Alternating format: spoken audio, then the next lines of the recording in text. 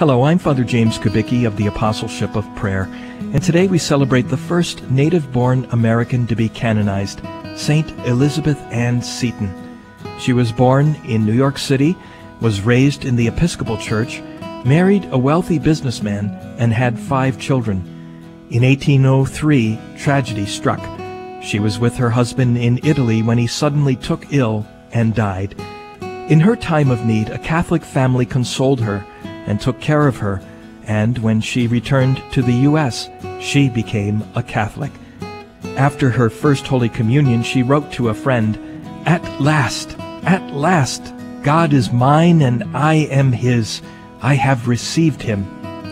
As a result of her conversion, many of her friends rejected her, and she ended up leaving New York for a more Catholic part of the country, Baltimore.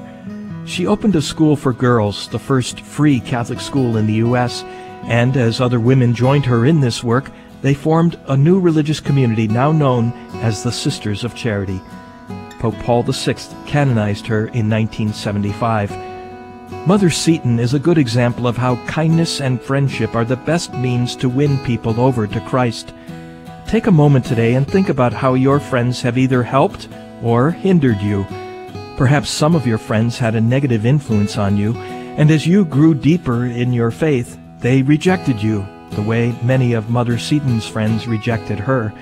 Or perhaps some of them are the reason you're listening to this right now and are trying to know your faith better and to grow closer to the Lord. Now, ask yourself, what kind of friend are you? Are you a negative or positive influence on your friends?